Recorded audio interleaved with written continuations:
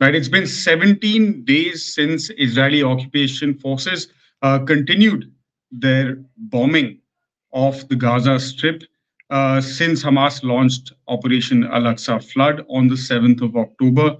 On Sunday, when we didn't come to you on Daily Debrief, over 400 people were killed in attacks just on that day alone, in what's been described as the heaviest single day of bombing on the besieged strip. Operations have also moved to the West Bank, where close to 100 people have been killed and hundreds, over 1,000, have been arrested since October 7th. We'll talk about all of this. Of course, it's our lead story, as it has been consistently on Daily Debrief since October 7th.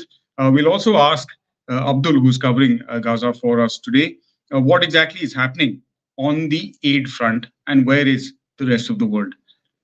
Our show today concentrates completely on events in Gaza. Anna will be joining us later on, where she will be talking about solidarity rallies across Europe, particularly massive rallies held in London and Brussels, the European capital, as it were. Salams, you're watching Daily Debrief, brought to you as always by People's Dispatch. Before we go any further, take a second and subscribe to our YouTube channel.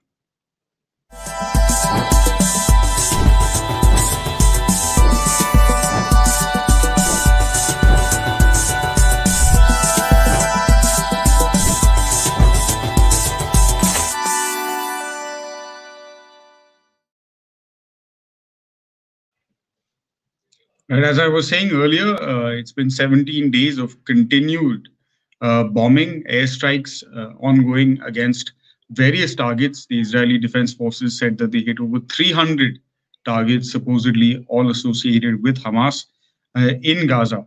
60 people have been killed so far at the time of going to recording on Monday. On Sunday, reports indicate that as many as 400 Palestinians lost their lives in the strikes. Abdul joins us today after a few days and he's, of course, regularly covering West Asia as well as Palestine for People's Dispatch. Abdul, good to have you back on the show. First of all, as we have been giving our viewers an update of events since we last spoke, we, of course, don't have a show on Sunday. So you have the entire weekend to cover for us.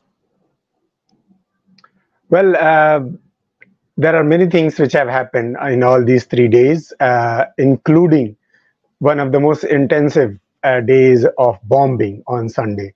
As per the reports from the ground, it seems that this was the, as you rightly pointed out during the introduction, that more than 300 targets inside the Gaza Strip were kind of bombed by Israeli warplanes, and more than 400 people were killed all across the Gaza Strip. Apart from the fact that this is the day Israeli occupation chose to also intensify its aggression against the Palestinians in the occupied West Bank.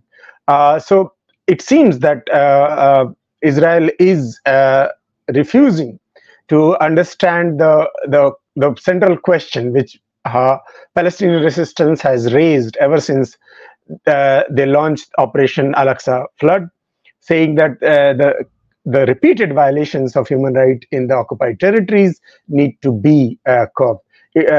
Israel refuses to learn that, and apart from committing a genocide in the Gaza, they continue to have the similar kind of repressive practices which they had before the Gaza offensive started earlier this month.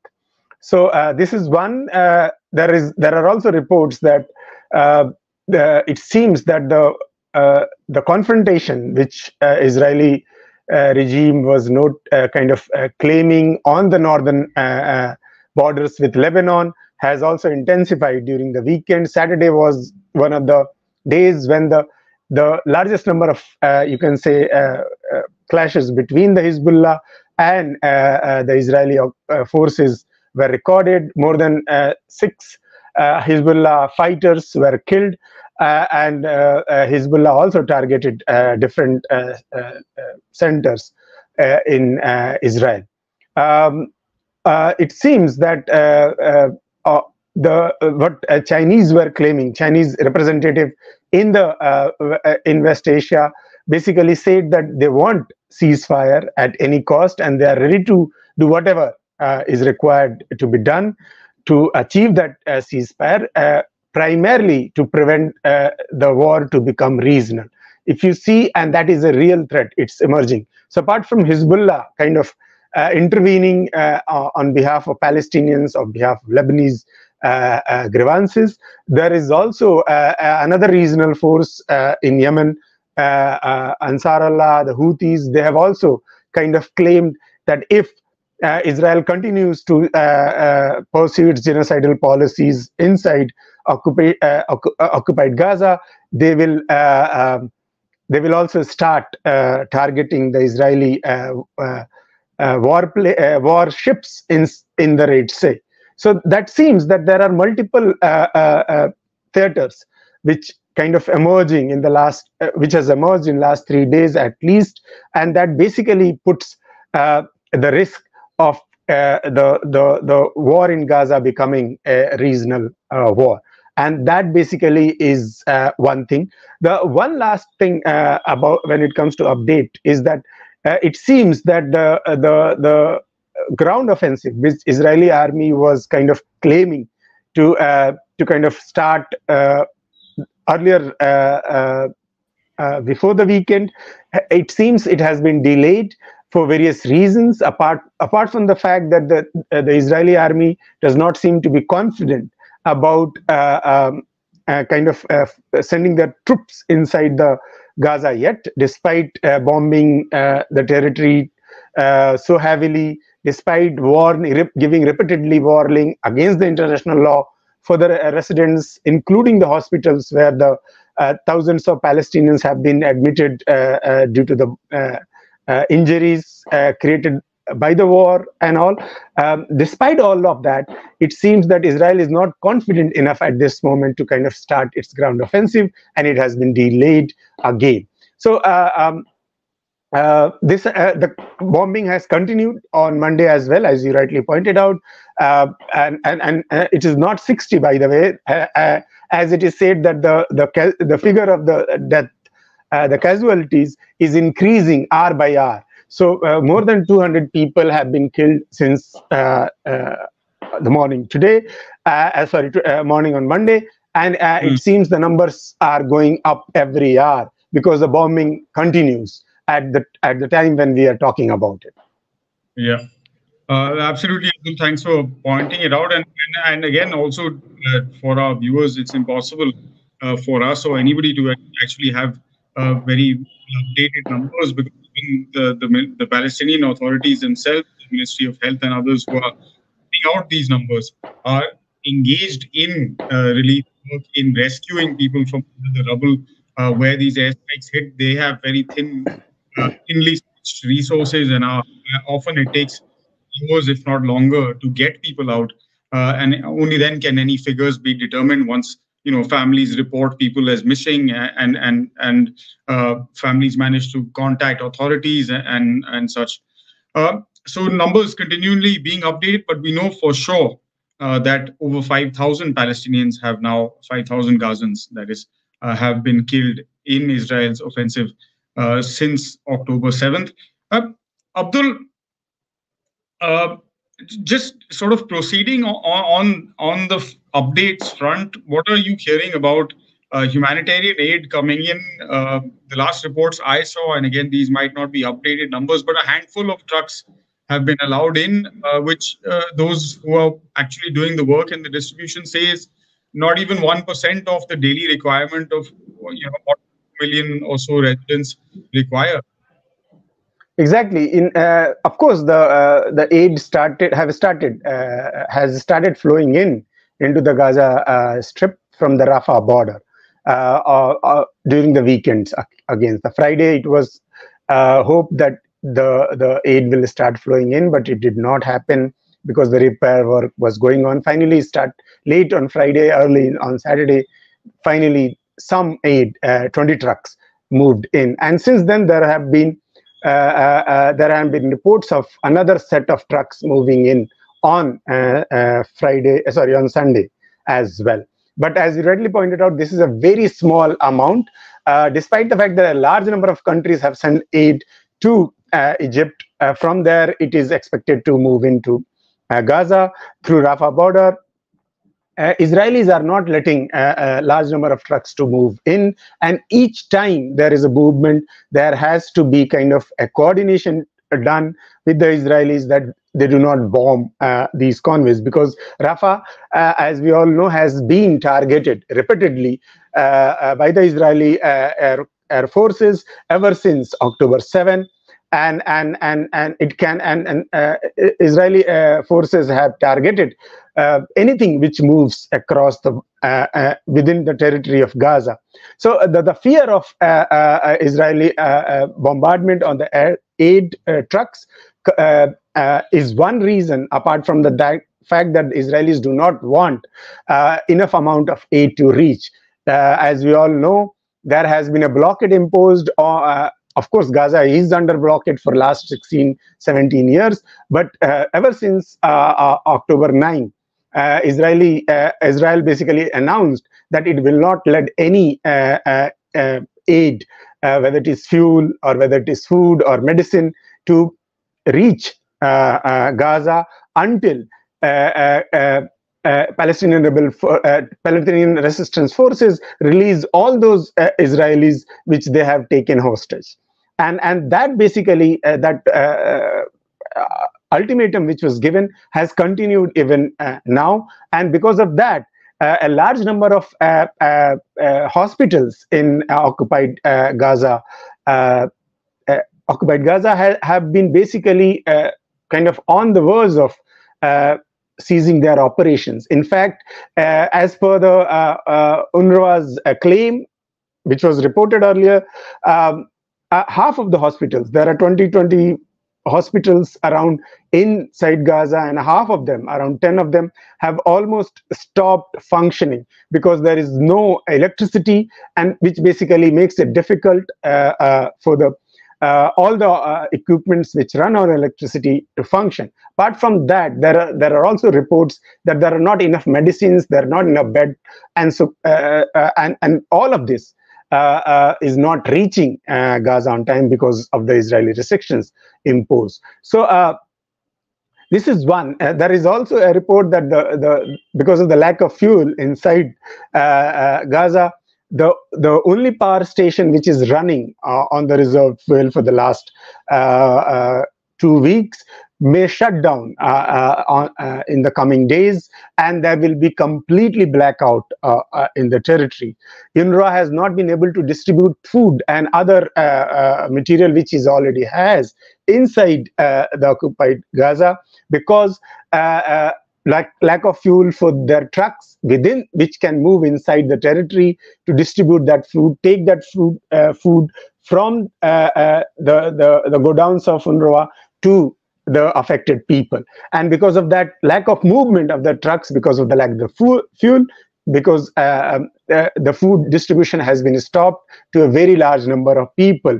And one should remember that UNRWA is holding around 500,000 Palestinians who have been displaced because their homes were destroyed by the Israelis in Israeli bombing in last 2 weeks. So there are many more problems that the Gazans are facing on the ground. It is very difficult to narrate all of them because the complexity of that situation is so vast. But the one thing which one should remember always, that it seems that Israelis do not, even if they know all these details, they are not willing to kind of concede any ground. They are not willing to allow the people who are suffering on the ground in Gaza, the innocent people, to kind of get any kind of relief, because they think this is their only way to kind of win over the territory in Gaza, or kind of quote unquote what they claim to kind of defeat the Palestinian resistance.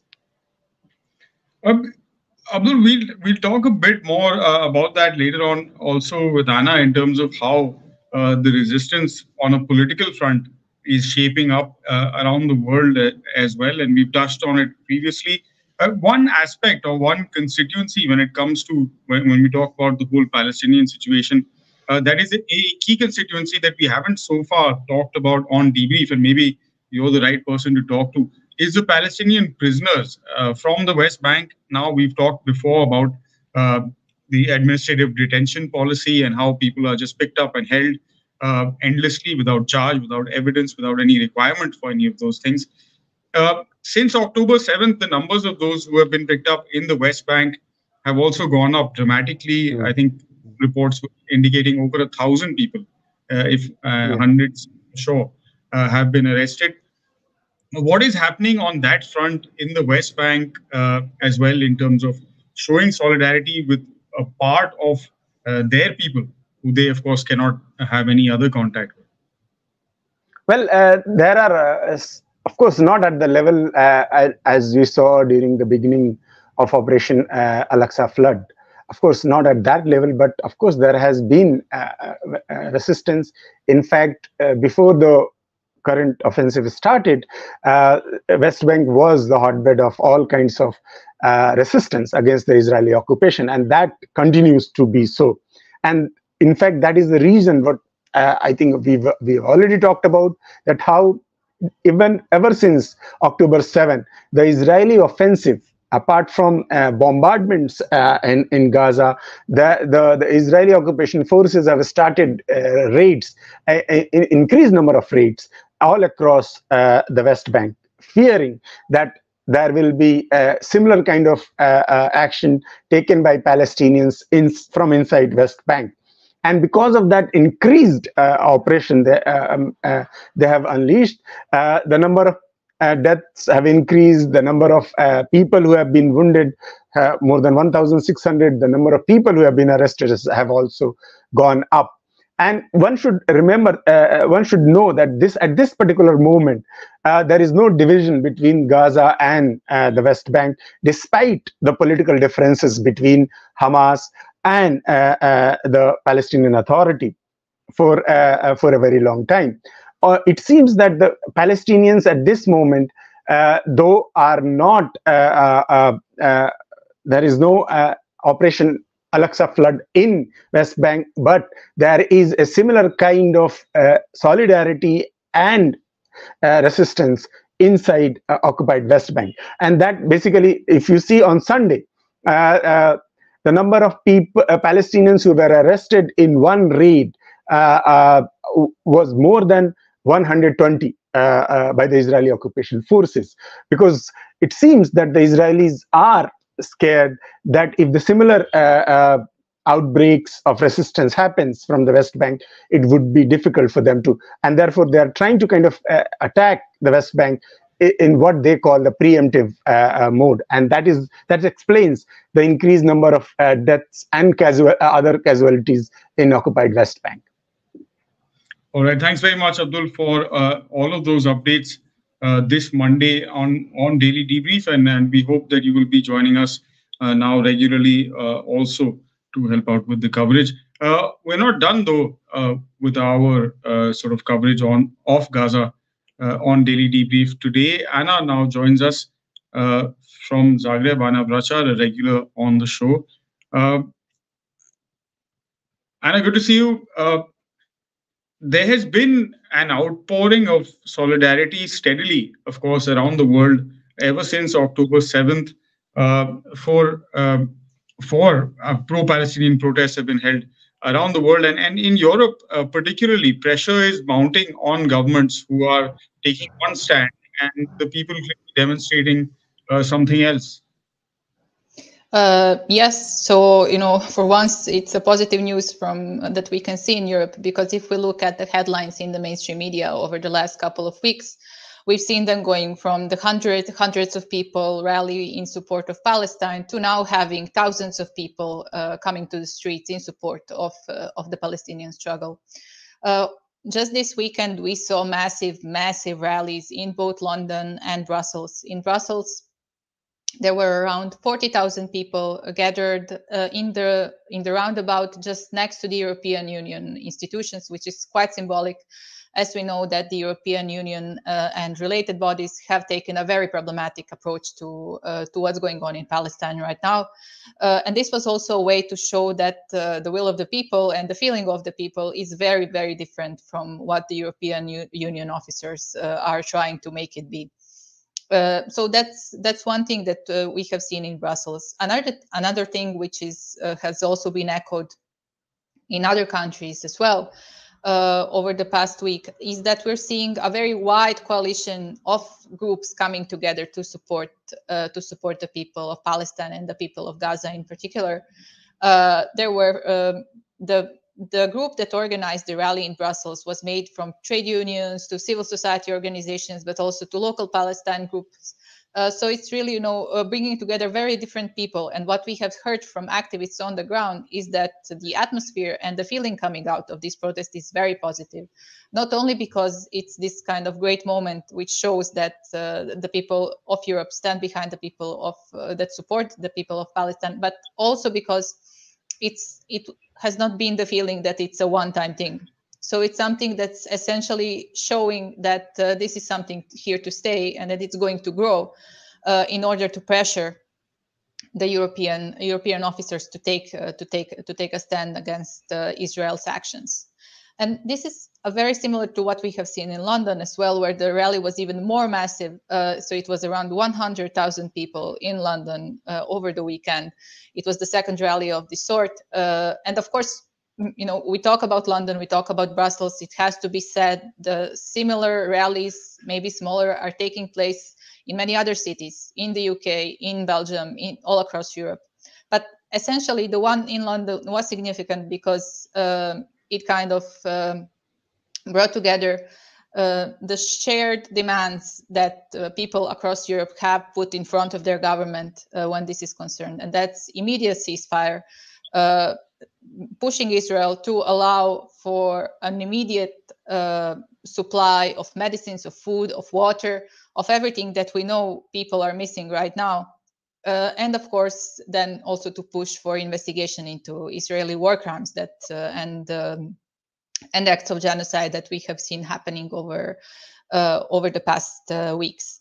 So all these people together are kind of building up towards what can be called a shared perspective, at least a perspective that many left groups in Europe share, and that are essentially trying now to find ways to push it on their local level.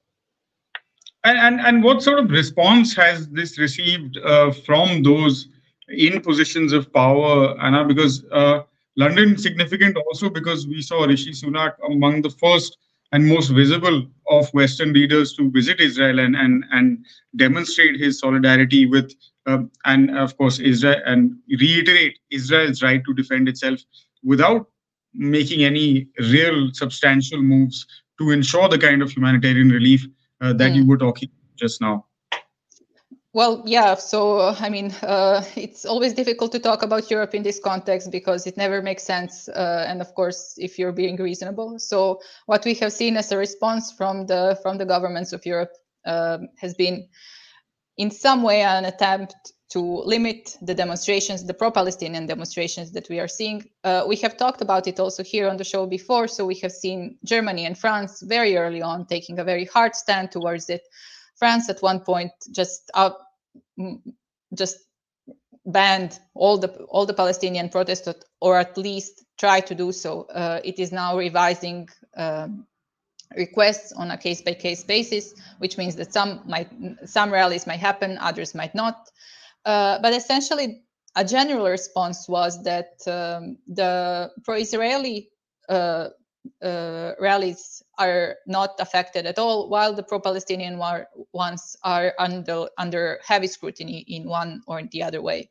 This includes a very strong presence of the police forces when the rallies are taking place. But it's also extending to some quite problematic things which border with impedition of free speech. So, for example, some governments and some police forces have had a problem with chanting "Free Palestine" during the protests. interpreting it as a call to, as anti-Semitic, and that was one of the interpretations. Of course, the official interpretations of that, as also illustrated by some more recent court practices, is that, of course, chanting "Free Palestine" on a pro-Palestinian rally should not be a problem at all. But again, the reinterpretation went into that direction. We have also seen in Germany, again, examples of education authorities trying to ban stickers or posters reading "Free Palestine." So essentially, it's quite a heavy revisionist movement that we're seeing in Europe. And what's most worrying is that many people who have been active in the Palestinian cause for a long time, especially in Germany, are telling about how they're scared of providing a different opinion, of speaking up in support of Palestine, because they're afraid of what might happen, that they're afraid that they might get persecuted, that they might get attacked. So that's kind of an overview of what we're seeing right now. Yeah, and definitely social media also playing a major role in that revisionist movement, Anna, that you were talking about, and something perhaps we can get into in further detail later on in the week. But we are pretty much at the end of almost a half hour, so we'll leave it there. From Anna, myself, and the entire team at People's Dispatch, thank you very much for watching this episode of the Daily Debrief. For details on all of these stories, of course, and all of the other work we do, as always, head to our website, peoplesdispatch.org, and give us a follow on the social media platform of your choice. We'll be back tomorrow. Until then, thanks for watching.